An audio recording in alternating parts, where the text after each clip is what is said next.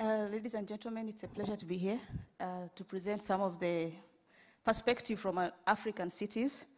I have to caution ahead of my presentation that much of the work we've done has been in Nairobi and in Kenya, and therefore a lot of what I'll talk about borrows heavily from the Kenyan experience as opposed to many African cities.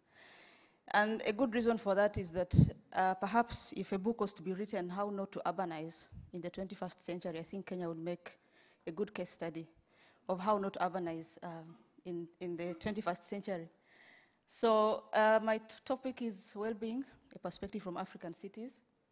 And the African Population and Health Research Center has been doing quite a lot of work on trying to understand the urbanization process in sub-Saharan Africa, but most importantly, the consequences of this urbanization process. So I'll talk a bit about urbanization and poverty in Africa, because these two processes cannot be divorced from each other. The health challenges in urban sub-Saharan Africa, with a huge focus on Nairobi, looking at the dominance of infectious diseases in the health profile, but also an emerging hypothesis of non-communicable diseases, and then trying to dig a little bit deeper in the intra-urban differences in health outcomes, and just one slide on what this means for policy and practice. I think you've seen this slide perhaps in many publications in different forms and shapes, but I'll urge you to focus on the upper set of bars. And what this shows is that in the last 5 years, between 2005 and 2010, the annual population growth rate in slums has been about 4.5%, and that's compared to just 1.6% in sub-Saharan Africa, and as opposed to 3.65% in other urban areas in general. So what this means is that slums have grown at a much faster rate than the rest of the population, but the urban population has also grown at a faster rate than the rural population. And projections for up to 2010 show that, in actual fact, the population in slums in sub-Saharan Africa is probably going to double, and the urban population is also going to double, but then the total population, is going to increase by about 40%. So by 2010, we expect that almost more than 1/3 of the total population in sub-Saharan Africa will actually be living in slums, and about half the population will be living in cities. And the consequence of that is the cities like Nairobi, with a very, almost not comparable to Hong Kong, but getting there slowly, of central business districts, and a slum that's less than 10 kilometers from the city center or the central business district. And in some of these slum settlements, our estimates from the work we've done in some of the slums show that the population density is about 65,000 per kilometer squared. I was seeing the estimates from Chile, which is 16,000 per kilometer squared. So you can imagine maybe 2.5 times of that on 1 kilometer squared of space. And of course, this brings different challenges in terms of health. Now, a critical part of this, I think I cannot overemphasize the fact that it's not just the healthcare system that influences health, but it has a part to play in health outcomes. I think the gentleman from Chile shared about 25%, which is critical. So the problem is that as the urban population has grown, the number of public health facilities has not kept pace with the urban growth. And we've done a survey that shows that for every one public health facility that serves a slum settlement, there are about 100 private health facilities of all shapes and sizes. As you'll see from, these are real pictures, not photoshopped. So right down here, we have a health clinic that also offers maternity services in one of the slums. This is a hospital. Hospitali is hospital in Kiswahili, the local language. And there's one up there that even has an ambulance. So there's a whole range of private health providers that have sprung up to fill a gap that is left by the absence or the near absence of public health facilities. And to make matters worse, the few public health facilities that exist open between 8 and 5 on weekdays. And that's the time when most slum residents are out looking for employment. So the result is overcrowded, but I think more overwhelmed public health facilities. And the dominant private profit sector, in numeric terms, has very limited support and integration in the public system, very poor regulatory framework, And some of the studies that we've done show that we did a survey in 3 slums. Nairobi has about 80, depending on different classifications. We did a survey in 3 slums, and we enumerated more than 500 health facilities. But at the same time, the number of registered health facilities in the whole of Nairobi was less than 450. So if 3 slums had 500, I don't know, less than half of them, or maybe a quarter of them were registered. So very poor regulation in terms of the private sector, and very limited support. But this is the system that more than 70% of the slum residents access. That's the private sector. So what are the health challenges that are dominant in urban sub-Saharan Africa? For the whole region in general, communicable diseases or infectious diseases account for the greatest disease burden. I think estimates in mortality put it at around 70% of the mortalities from infectious diseases. And so a similar pattern of the dominance of communicable disease is observed in urban areas. And this can be explained by different factors, environmental factors.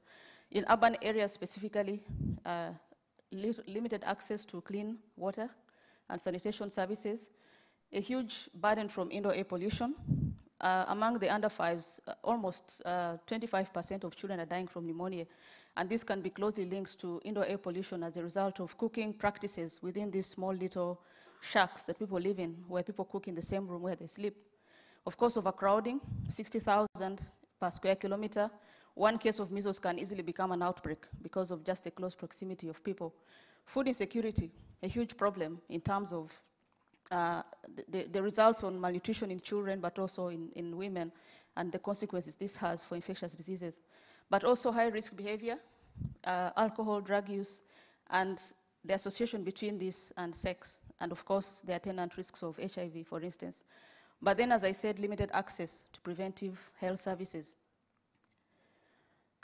For non-communicable diseases, we estimate that this, as time goes on, will outstrip communicable diseases in the next few decades. And this is a result of increased behavior risk factors, specifically diet, alcohol use, and tobacco use. Surprisingly or not surprisingly, especially in the slum settlements, physical inactivity is not a huge problem because people walk for miles and miles and miles looking for work. And then in terms of diet, very limited dietary diversity, but also very surprising, a high use of street foods and fast foods in these slum settlements. This is very recent data that shows that the households with the severest food insecurity are the households which are most likely to consume street foods. And our assumption has been that in these poor environments, if you're to, for instance, control some of the salt consumption, perhaps it's important to focus on the household consumption patterns, but then we find that most people are consuming food outside the household. And then, of course, other environmental factors, air, water, and soil pollution. I think you've had the problem of e-waste, especially in countries like Nigeria. And then limited access to screening and other preventive services. And just to put it into perspective, in terms of risk factors, over the last 15 years, the prevalence of overweight and obesity among women of reproductive age has almost doubled, from around 13% to 25%. But this is at the national level. The increase is more marked in urban areas, where the rates now are almost 40% among women of reproductive age, compared to 20% in rural areas. And similar results are found in Ghana. A third cause of death, death from injuries. This both intentional and unintentional, and mostly driven by road safety or lack thereof, with increasing traffic volumes. This is a typical Nairobi street on a typical day. Limited access to emergency services. Imagine you're stuck somewhere in an ambulance in this, unless you're going to fly over the traffic, but even if you had an emergency as a result of a road traffic accident somewhere else, it's unlikely you reach anywhere in time to save your life.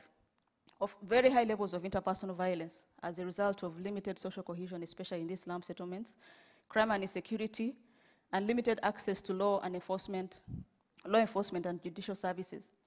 So as a result of the limited access to preventive services that I mentioned earlier, we find very low levels of children who are fully vaccinated, only 51%, very high levels of malnutrition and stunting, HIV prevalence almost double the rural average, contraceptive rates that are very high, and a lot of other indicators.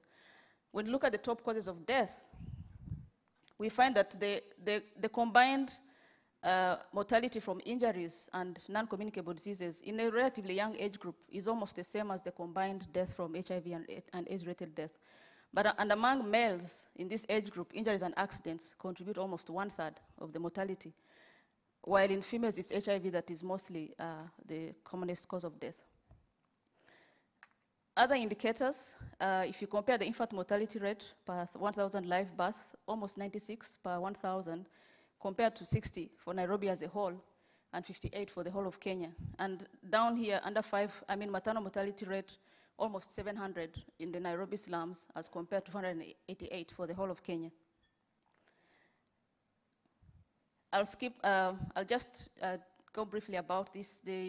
One of the indicators where the urban is doing worse than the rural areas is teenage pregnancy. In the previous slide, the urban average is about 18% and the rural is slightly above 17. But if you dig deeper within the urban population, the richest urban in 1993 had a 4 times less probability, if you're a teenager, of being pregnant or having a child by age 19. And it has gone slightly up to about 9, but still, compared with the urban poor, it's around 26%, almost 3 times the risk of being a teenager and pregnant. This is my last slide about the increasing risk for cardiovascular diseases, which is one of the 5 major communicable diseases. And what this shows, this is exclusively among the slum population, a diabetes prevalence of about 4%, which is not bad. But for an age group of 18 and above, if you take it at a higher age group, it's around 11%. But the most disturbing statistic is that out of these people who are diabetic, only 20% of them are previously diagnosed, or they are aware that they are diabetic. And of those who are aware, about 2/3 are on treatment. And of those who are on treatment, that's in the last 1 year, only 51% are on treatment in the last 2 weeks. But at the population level, if you start with 100 diabetics, less than 1 of them are actually well controlled. And the majority is because they're not aware. Those who are aware are not treated. Those who are treated are not even properly treated. And the findings on high blood pressure are not very different. So what this shows is that undetected, untreated, and uncontrolled risk factors, somebody who is a diabetic today will be a kidney failure in about 5 years' time at this rate, or will be a heart attack or a stroke in about 5 years' time, at the rate of lack of awareness, lack of treatment, and lack of control. So the implications for policy and practice, I think for urban sub-Saharan Africa, it's difficult to address urban health in sub-Saharan Africa without addressing the plight of the urban poor. And our research has shown that if you ask them what are your most important needs, employment is high on the list. So it's not enough to say we shall provide health services. Employment is about for 40% of the respondents, it's the most important need. A triple burden of disease is evident, as we showed, infectious disease, communicable, and injuries. And we think that health and other social indicators for the urban poor will increasingly drive national indicators.